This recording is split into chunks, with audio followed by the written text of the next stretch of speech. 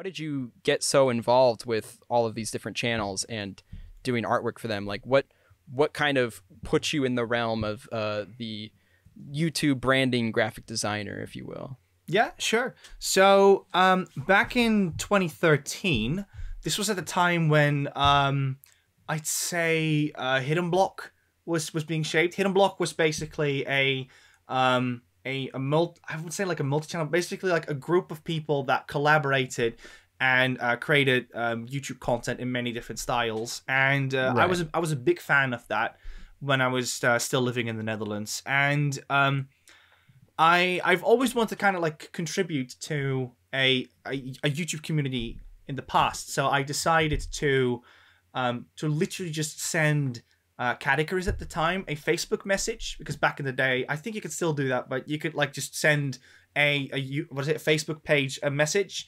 And I literally just introduced myself and I said, hey, my name's Nico. I love your content. Is there a way how I could help you out with maybe like some merchandising or whatsoever? So I sent him a bunch of examples, and as luck had it, he thought my work was great, and he wanted to do something with it. So we decided to make a bunch of designs, which was at the time was a design based off of a gag that he had with Hideo Kojima, which he called Hideo freaking Kojima. So at the time, I made a design for that, and that kind of, when Caddy decided to promote me at the time, he catapulted my career from that YouTube video into my Twitter. And as luck has it, at one point I was approached by a Twitter user called Joey Razorburn. He's still around, by the way, and he was the first one to ask me, hey, great stuff you've done, but can you also maybe do like a logo or something for me or whatever? Can you make my video basically look better? And that was the first time someone was asking you specifically, as opposed to you like asking them. Gotcha. So when I approached Caddy at the time, I was doing a degree in multimedia design, and we were very specialized in print media, because print media was kind of the popular thing in the Netherlands at the time. So that was the kind of skill set that I was trained in at the time. So when Joey approached me with the question of, hey, can you do something for YouTube? It was something I honestly never thought of like exploring into. So so when he contacted me, I just looked at like the main structure of what I would like to call a comedic review video. And I noticed, like, okay, well, they use specific footage, like, from a 4:3 aspect ratio, and it kind of creates this, like, black backdrop. And that, it's not inherently wrong, but some people would like to kind of, like, spruce that up a little bit.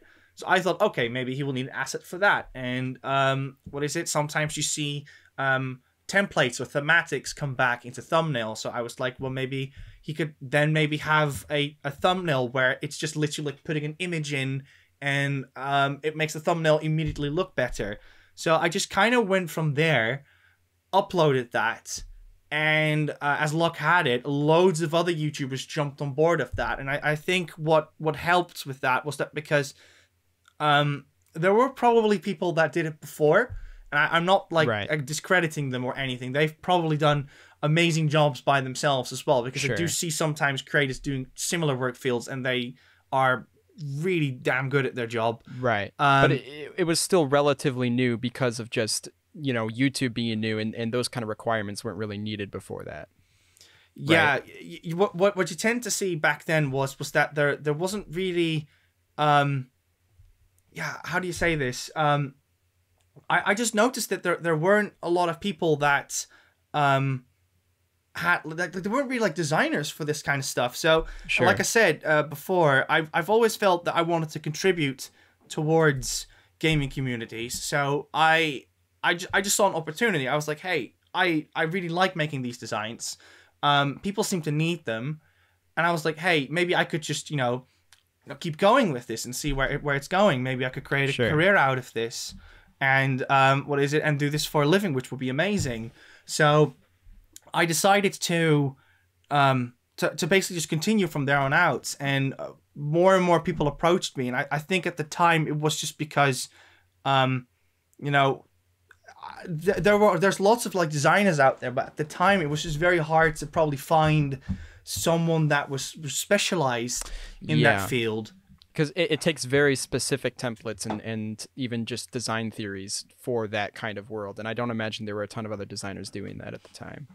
Yeah, at the time, they're in that community specifically, because like I said, I do believe there were plenty of people out there that were doing it at the time as well and creating probably much, much better results than I did.